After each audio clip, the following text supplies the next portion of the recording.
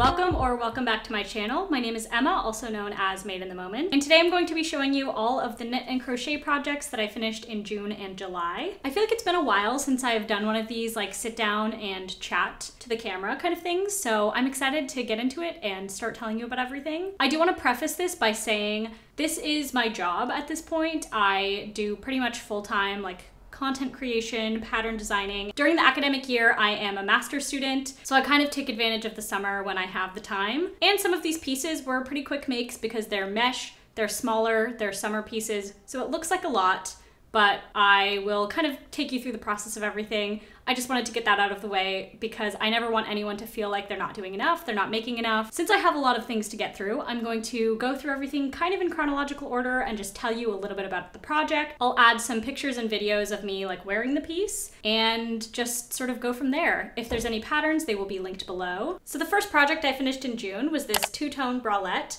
I have a free tutorial for this on my channel, so if you're interested in that, then make sure you go check it out. This is the first time that I experimented with surface crochet, and I'm really excited with how it turned out. I think it's really cool. The yarn that I used for this was a linen, I think it was a linen rayon blend. This is just a nice little basic bralette. I like that it's two colors. I think that's fun. There's a lot you can do with it. And this was, you know, a really quick project to make, but I'm really happy with it. I like colors that are going on. They kind of remind me of the trans flag, and that wasn't really on purpose, but they look great together. It's kind of fun because one of the first projects that I ever made when I started crocheting was I attempted to crochet a bralette, and I really was stumped by it for a while. So it's nice to be able to revisit a project like this and kind of design my own thing. That is the two-tone bralette. I'm really happy with how it turned out. The next project I finished was this cute little boucle crop top. I wanted to do ribbing on the neckline and the sleeves as well, but I ran out of this yarn. It was thrifted somewhere and I just didn't have any left. But this was one of those projects that I picked up when I just wanted a quick, like instant gratification project to work on. I absolutely love the color. I love the way it fits. It is simply too hot for me to try this on right now, so I will put some pictures in of it so you can see what it looks like on me. I always love working with boucle. It's just such a fun texture. If you've been around for a little while, you have heard me talk about my friend Alana, also known as Balls of Yarn, and she has what some might say is a yarn hoarding problem, but it works out well for me because when she goes through her yarn and wants to get rid of some of it, she gives it to me, and so that is where I got this boucle. It didn't have a tag on it, so I'm not sure exactly where it's from, but I have had a lot of good success thrifting boucle, actually. So if you're interested in that, go look around at secondhand yarn stores or thrift stores. If you have never done that before, I actually have a whole video on how I started sourcing some yarn secondhand. So if you want to check that out, I will link it up here and also below. But yeah, I really liked this project. I unfortunately have not been able to wear it because it has been very, very hot and humid ever since I finished it, but I'm excited to get some use out of it in the winter. I can already kind of envision some fun outfits with it. The next top I made was kind of a little collab project. It didn't intentionally start like that, but if you've been around for a little while, you've probably seen some of my dinosaur patterns. And one of my followers, her account is called Scribble Tree Creative, and her name is LJ. She made two of my patterns, and then she also made her own graph for a TriceraTOPs, and she was kind enough to share it with me. I made a couple tweaks. It was already really great. And then I made this top, which honestly is probably, well, I was gonna say it's my favorite dinosaur one that I've made so far, but then I just started thinking about the other ones, and I don't think that I can choose a favorite. But I like the way this one fits me the best. It is really hot, but I will put it on for you because I feel like it's worth it for this one. So here it is. I love the contrasting colors with the TriceraTOPs and the ribbing kind of contrasting with this light pink. And I also experimented with a little bit of surface crochet on here, which was really fun. I used up the last of my Schitt's Creek acrylic yarn, which is probably my favorite acrylic yarn that I've worked with. It's a lot softer than a lot of brands, although for some reason the white was like really scratchy. I don't know why, because they're all the same yarn. I love this one. It's so fun, and I can't wait to wear it more again, when it's not so hot. There's a couple pieces that I've made in June and July that I was actually able to wear, and some that I actually kind of have gotten a lot of wear out of, but for the most part, with the humidity, I just cannot bring myself to choose a knit piece or a crochet piece over like a thin cotton tank top. This one I'm really excited about. I have some ideas for what dinosaur I want to do next. I'm leaning towards either a water dinosaur, a stegosaurus, or maybe some kind of raptor. Of course, there's like infinite dinosaur possibilities, so I'm really excited about that. But for the time being, I have the TriceraTOPs, the Brontosaurus, and the T-Rex. And I actually have a knit version of the T-Rex kind of in the works. You'll see that a little bit later on in the video. So stick around if that's something you're interested in. But I need to take this off, it's too hot. So give me a second. Next up is, surprise, surprise, another vest. This one is super chunky and actually has a really fun story behind it. First, I'll tell you a little bit about the vest. I knit this with Malabrigo Rasta yarn, and it is just absolutely lovely to work with.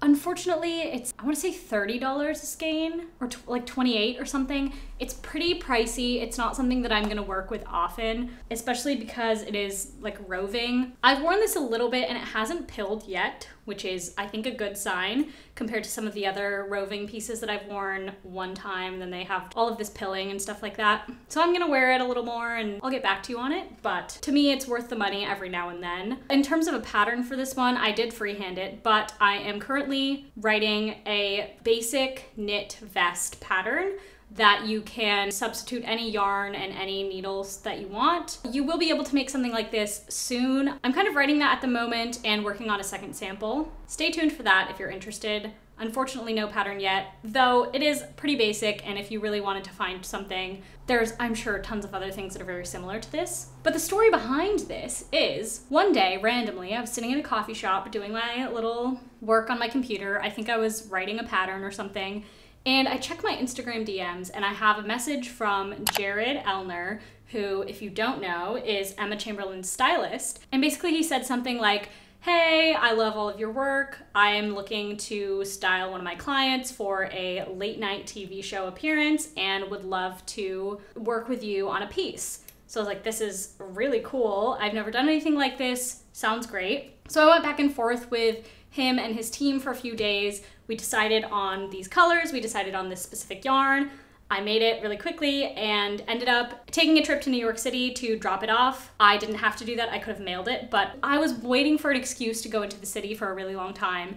I have a lot of friends out in the city and it was really, really fun. I absolutely loved it. I was there for 2 days, dropped off the vest, and she didn't end up wearing it, which is, you know, that's just how it is. I'm just grateful that they sent it back to me because I love the way this fits me, and selfishly now I just get to wear it and keep it and whatever.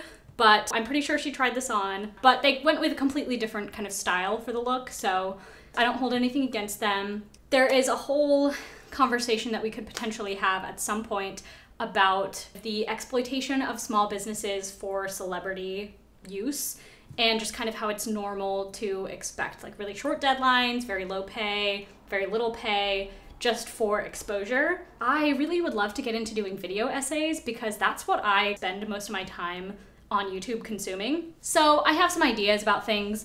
I don't really want to make anyone mad, so I'm trying to start off with something that's not too spicy, not too much of a hot take, but if you have anything that you want to hear my thoughts on, I'm open to suggestions and I will take in all of these thoughts that you might have and see kind of what I can construct. But I think in terms of small business owners and especially handmade goods just not being respected by celebrities, celebrity stylists, and also by brands. So we'll get into that at some point, not today. All of that to say is I am incredibly grateful for the opportunity to make something for her, and I'm happy that I got it back. So that was everything for June. Now moving on to July. The next thing I made is the Adena cardigan by Jada from Mrs. Moon in Heaven. I'm also gonna put this one on because just holding it up, I feel like you're not really getting the full picture of it, so I'm gonna put it on really quick. Here's what it looks like on. I actually really like it with this outfit. I think it's just a fun, lightweight little thing to throw over something. I made this with cotton, so it's really nice and airy and breathable. I used the Hobby Cotton King cone.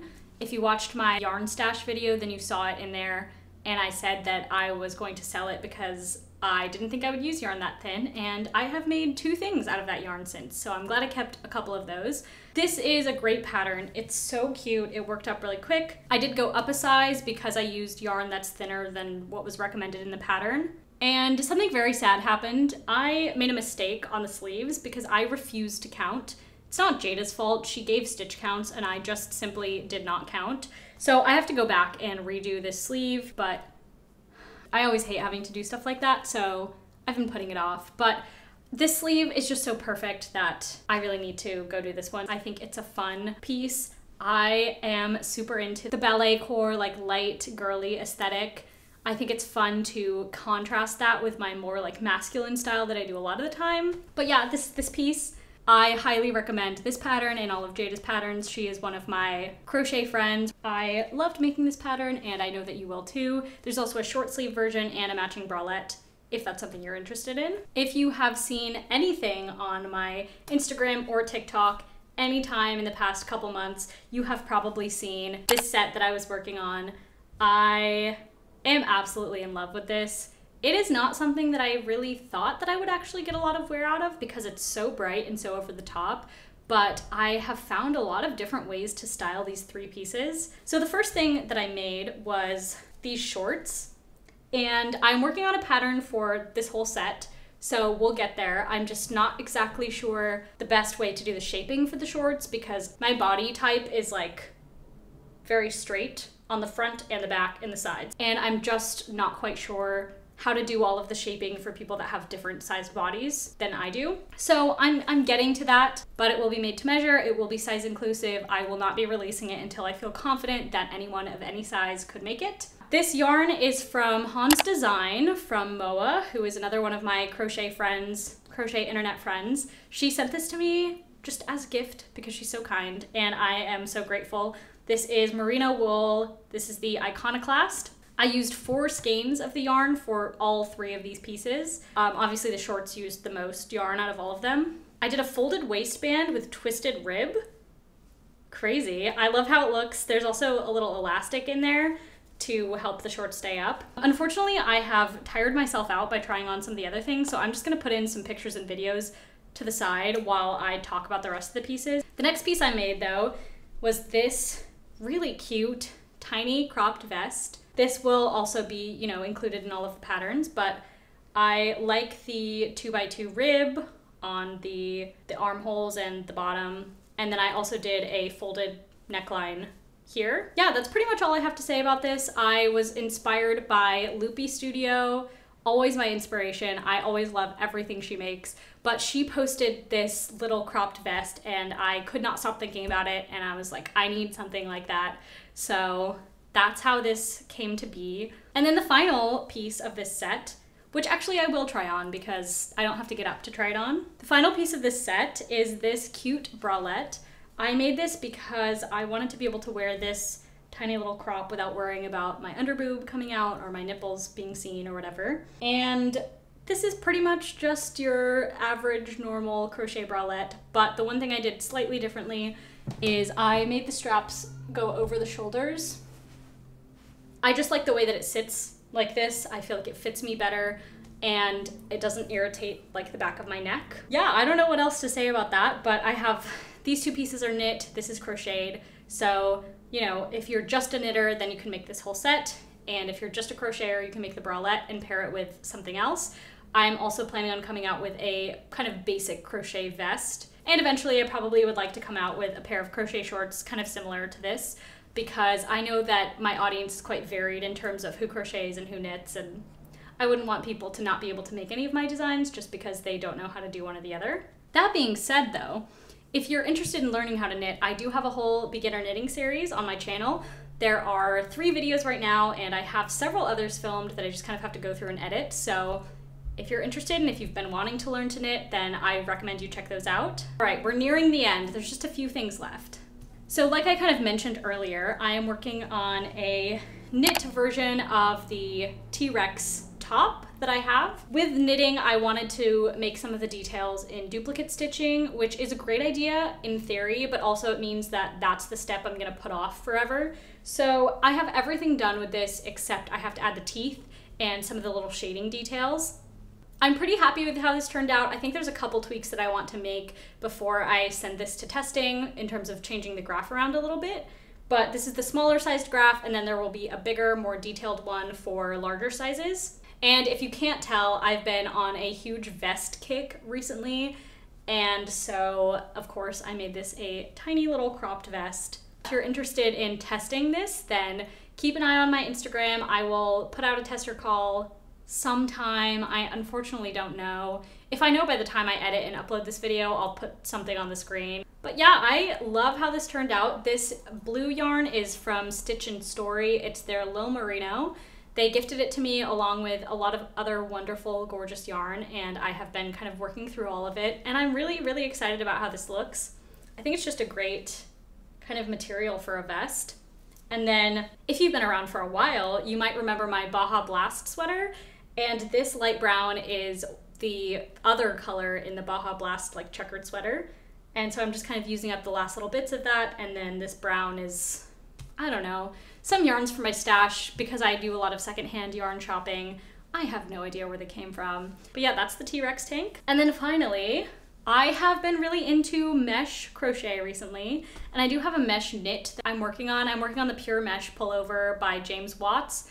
And I really, really enjoyed making it. I got to the part where I joined the front and the back panels and I have to add the sleeves, and I just hit a wall and I haven't picked up that project in a while, but I do want to get back to it because I love the project. So while I'm editing this, I'm realizing that I did not press record on my microphone for the next 3 or 4 minutes. It's not that bad, it's just the audio from my camera instead of my nice microphone, but that's why there is a sudden drop off in audio quality. And I'll try these on just so you can see because they're kind of hard to see just from me holding them up. I am going to be working on a pattern for these. It will be a free YouTube tutorial, so keep an eye out for that. Subscribe to my channel if you don't want to miss it, all of that good stuff. But this one I made with a 15mm hook and a weight 4 cotton yarn that I bought a while ago. I really like how this fits. I love the layering possibilities with this. And then this is the other one. This is the same hobby cotton yarn as the Adena cardigan that I made. Yeah, I really like how these fit.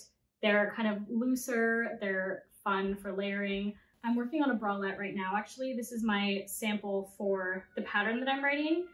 And I think it's just going to pair really well underneath this one. The pinks are just different enough that they'll kind of stand out. If you follow me on TikTok, you may have seen my apology video. Basically, I forgot to include my knit socks in my monthly wrap-up video that I posted on TikTok and Instagram. It just completely slipped my mind. So I'll just insert my apology video here so you can hear what I have to say. By this time, a lot of you have probably seen the video that I posted yesterday claiming that I was showing you every single knit and crochet project that I finished in the month of July. Unfortunately, that was a lie. I want to apologize to each and every one of you for spreading false information and lies. I actually neglected to include one project, my knit socks. From the bottom of my heart, I am deeply sorry, and I hope that you can forgive me. But of course I wanted to include it in this video, so these are my knit socks. This is the first pair of socks I've ever made. I was really not sure if I would finish both of them, but they were actually a really great travel project. I went on like a 5-day trip out of town, and I didn't finish them completely while I was gone because I was doing other things as well. But they were really small, really easy to work on. Lots of stockinette knitting. For this, I used the Paintbox sock yarn in the color, I think it's called like Purple Zebra or something, but it's just like a self-striping yarn, so I just kind of knit. I didn't have to do any color changes, and it has this cool pattern. They also have some that are actual blocks of stripes or Fair Isle designs that look really cool. I knit them from the cuff to the toe using 2.75mm double-pointed needles, which I thought would be really tricky to adjust to, but honestly I found them pretty nice. And the pattern I followed for these was the Paintbox Essential Sock pattern. I think it's a pretty good beginner-friendly pattern. There were a couple things that I hadn't really done before, you know, obviously like shaping the heel and this part's called the gusset.